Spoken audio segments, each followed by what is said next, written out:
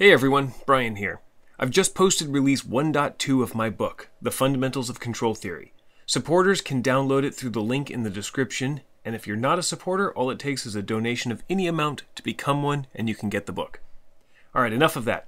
Let's talk about what's new in this release of the book. In the section on convolution, I added a side note. I had previously mentioned briefly the concept of discrete convolution. That is, performing convolution on a discrete signal rather than a continuous signal. Well, an observation that you might find interesting is that when you multiply two polynomials together, you're actually performing a discrete convolution of the polynomial coefficients. Remember how you were taught the FOIL method for multiplying two-term polynomials? You multiply the first term, then the outer terms, then the inner terms, and finally the last terms, and you get the result.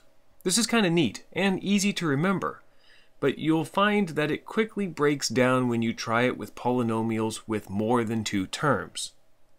So then you're taught that you can multiply two polynomials of any degree using a method very similar to multiplication of large scalars. But this is actually discrete convolution. Let's set f of t equal to the coefficients of the first polynomial. Here it's 1, 2, and 3. And g of t equal to the coefficients in the second, 3, 0, and 1. Then you can get the product of the two polynomials by convolving f and g. In fact, using the convolution function is the easiest way to multiply polynomials in MATLAB. You should try it out yourself, because if you're anything like me, you'll find it kind of interesting. In addition to that new side note, I also wrote sections 2.4 and 2.5. Section 2.4 covers an introduction to the frequency domain and declares the Fourier Transform the tool to get us there. We typically have a good understanding of the time domain since we experience life through the passage of time, and so ideas like walking to a destination and calculating how much time it will take is familiar, and that familiarity is comforting. But the time domain isn't always the best way to represent information. Think of a mass sitting on a perfect spring. If you start that system in motion, the mass will bounce up and down forever. And if you tried to graph that motion in the time domain, you would quickly run out of paper.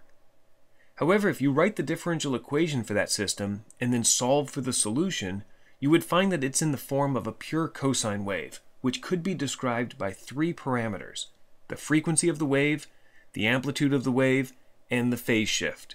And we could easily plot that information on two separate graphs. And once you start thinking of a signal in terms of the characteristics of the frequencies that make it up, then you're thinking about it in the frequency domain.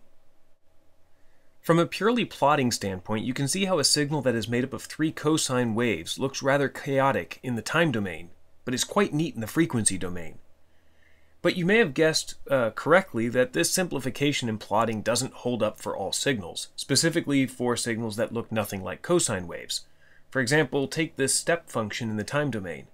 We can still represent it in the frequency domain by converting it into an infinite number of cosine waves, each at a different frequency and with a different amplitude.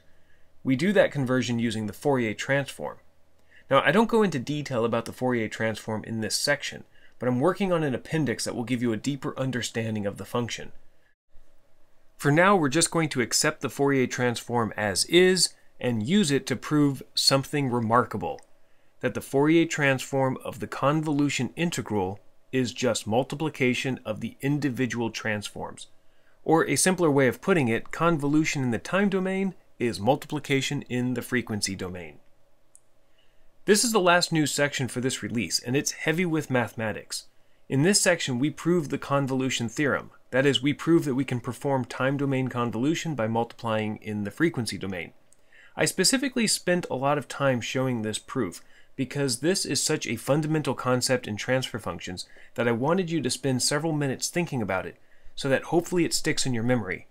Whenever you multiply two transfer functions together, you should think about the convolution theorem and know exactly what multiplication is doing for you.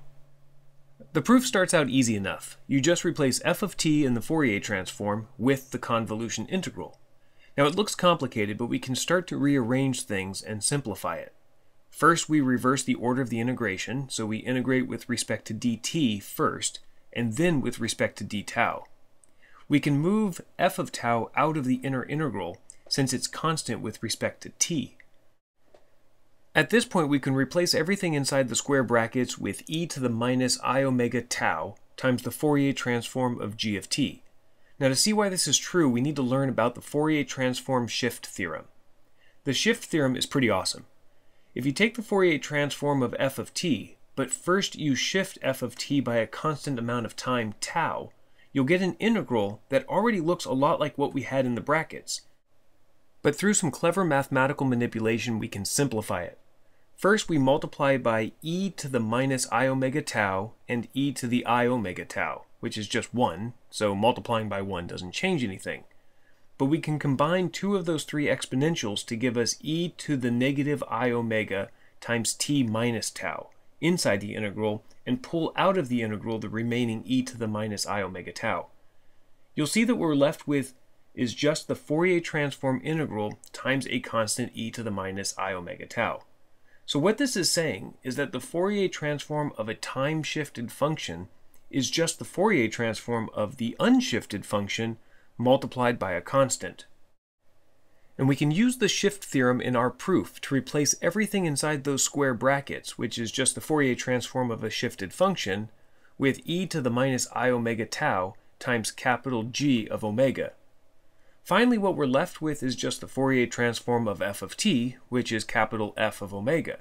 So after all that math, we're left with the Fourier transform of f times the Fourier transform of g multiplied together. Now, I'm sure that was pretty difficult to follow along in this video, but I think it's spelled out pretty clearly in the book itself. If not, please be sure to write a ticket against the book if you feel something is missing or should be clarified. Not just with this section, but anywhere. I'm always looking for feedback. I want to be able to improve this book, and I need your help. So once more, if you've supported me in the past through Konos, then what are you waiting for? You can just click on the link in the description below and download the updated book right now for free. If you aren't a supporter and you'd like the book, then you can still go to that link, and for any donation amount, either one time or monthly, you can download it and all future releases.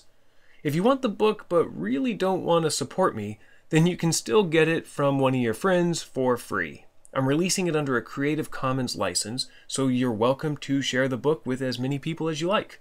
My hope is that it spreads to all engineering students, and through everyone's collective comments and questions, I can create something that is truly helpful to learn the subject. Thanks for watching and for supporting, and be on the lookout for future updates.